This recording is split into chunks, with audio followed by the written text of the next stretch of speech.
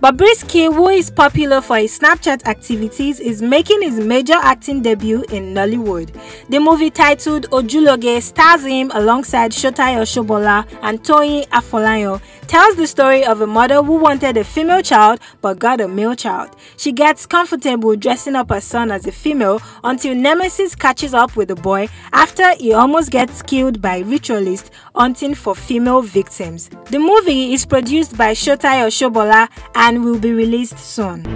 Oh no, no, she be very mom. She be very mom. No.